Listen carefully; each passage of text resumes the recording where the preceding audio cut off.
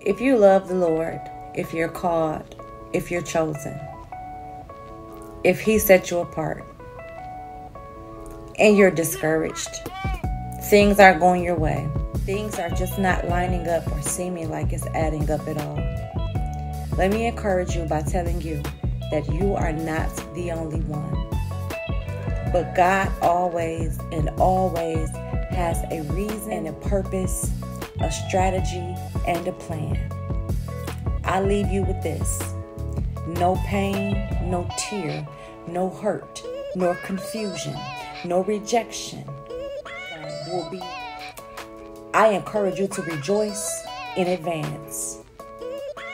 If it has become way too unbearable, if the level of uncomfortability has intensified to the max, that means there is in the spirit, and God is aligning you for purpose and destiny's sake.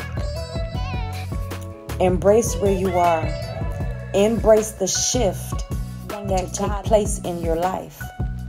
He's shifting you for a reason. He's shifting you for the better. He's shifting you for good. He's shifting you because you prayed and you asked for some things. You asked for clarity. You asked for wisdom. He's positioning you to receive of Him. Someone may need to move their feet. Someone else may need to make that decision. Someone else may need to do that thing that has been pressing on you, on your heart. And you know God has been telling you to do this thing. For others, it may be time for you to say yes. Someone else may be time for you to let go. Someone else may be time for you to pick something up. Whatever it is, God will reveal it. But you have to be at a place.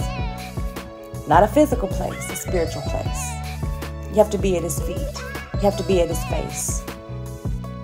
You have to be in Him in order to receive the strategy and the blessing for the will that He has for you.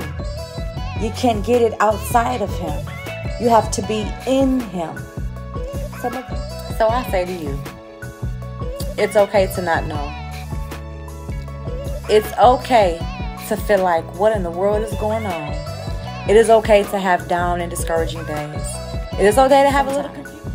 But we must understand that God is not the author of confusion. We must understand that even though we may feel these kind of emotions and we may feel the frustration and the anxiety, but we have a duty. We have so many duties. Anyhow, to worship anyhow, to seek Him anyhow, to cast our cares anyhow, to cast our burdens anyway. We have a duty to sit before the Master in order to get the Master's plan. So I say to you, it's okay to feel these things, but we must not stay there. We must not live there. We must not pity there. We must not unpack our bags there. I love you.